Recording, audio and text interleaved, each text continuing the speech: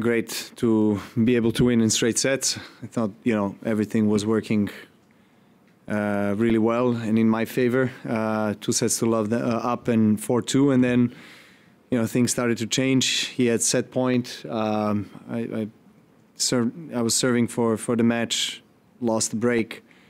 Maybe lost a little bit of a rhythm there, and quite close ending to the match with crowd getting involved. So of course it wasn't easy, to close this match out. But I'm really glad I did in 3 sets.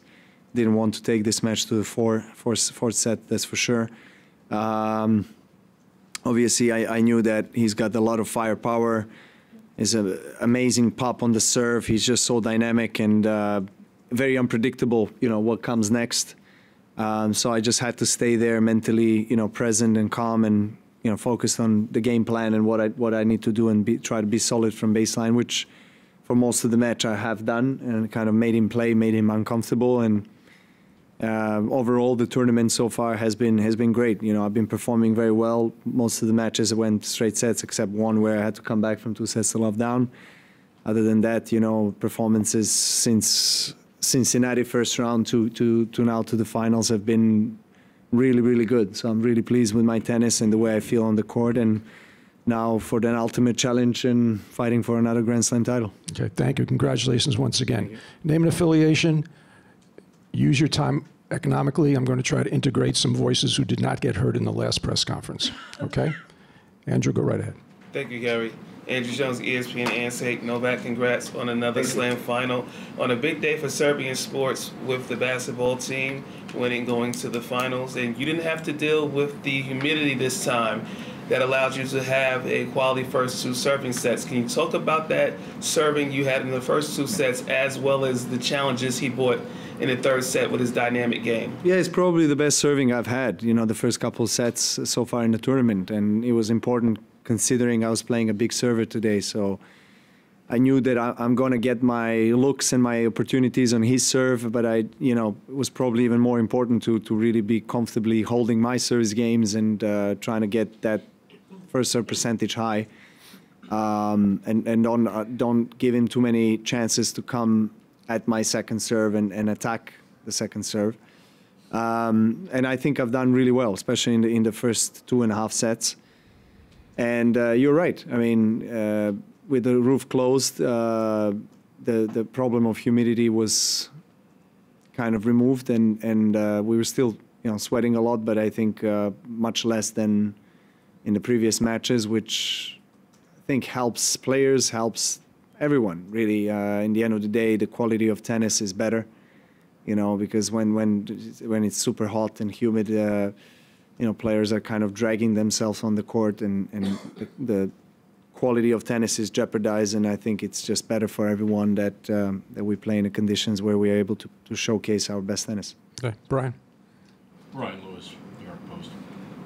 At 36, with the opportunity at least to be the oldest man to win here in the professional era, I'm curious, does this opportunity mean any more to you, or do you take it any differently than you might have, say, 10 years ago or 8 years ago? And secondly, just the significance of your celebration there, kind of calling back to his phone call celebration in the quarters. Yeah.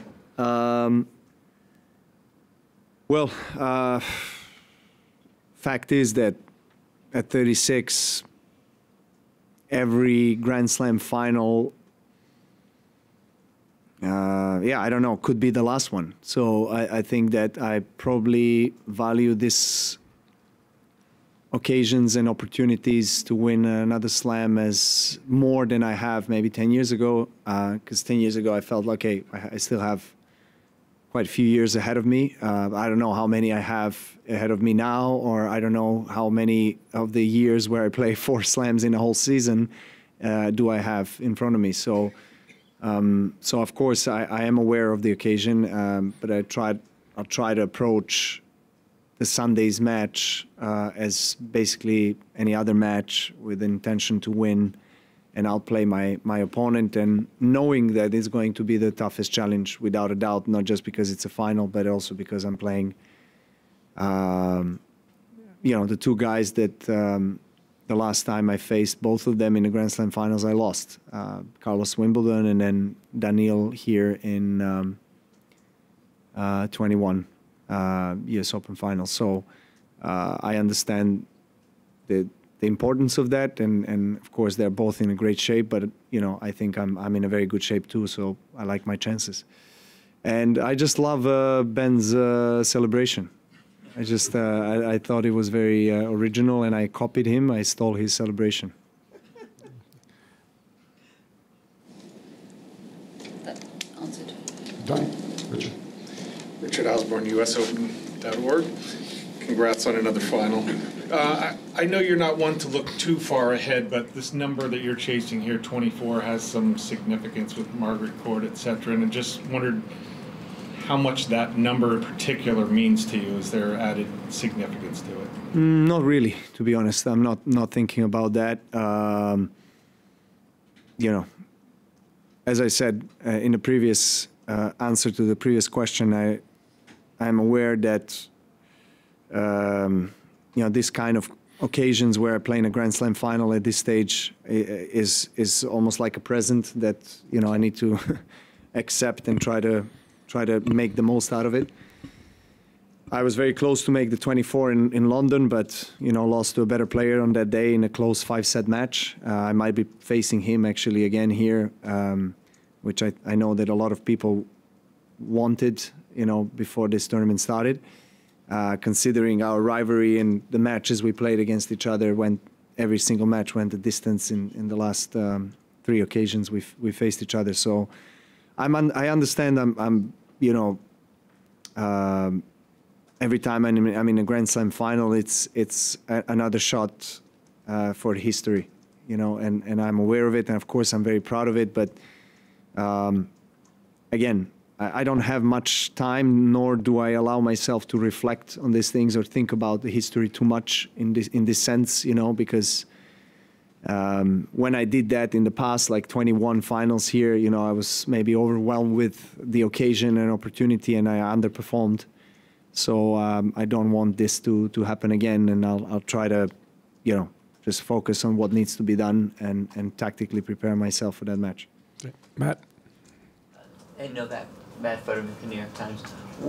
When you do have those lulls like you had in the 3rd set, I know it's impossible to be perfect for entire matches all the time, but what goes on? What goes on? You say you lose your rhythm, you felt uncomfortable. It just seems to suddenly go away so quickly. I'm curious. Yeah, I know. I wish it hasn't happened. But again, important thing is to bounce back and to try to recuperate after that. Yeah, whatever you want to call it, a little black hole that you find yourself in, for a few games where you're, not really yourself. You're missing shots that you shouldn't, or you're not, double folding. You're not, it's tension. There's no secret about it. We all feel it.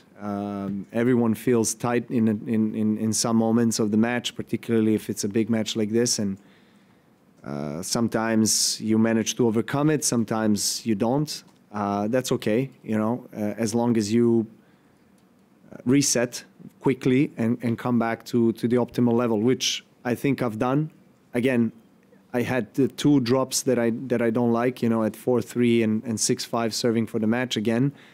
But it was crowd, it was his tennis, it was, maybe my drop of level. It was a combination of things that were happening, and it's normal. We all experience this kind of little setbacks on the court. But as I said, important is to kind of move that away as something that already has happened and focus on the next point. Take a few more in English. Craig? Craig Gabriel, 9 Australia. It's been a couple of years since you've been in this position over here. Do you think at all of what might have been, and if you could touch on the emotion of being back in this position, and also let's say if it is Carlos, what would be the most significant final that you'd look back on, Wimbledon or Cincinnati?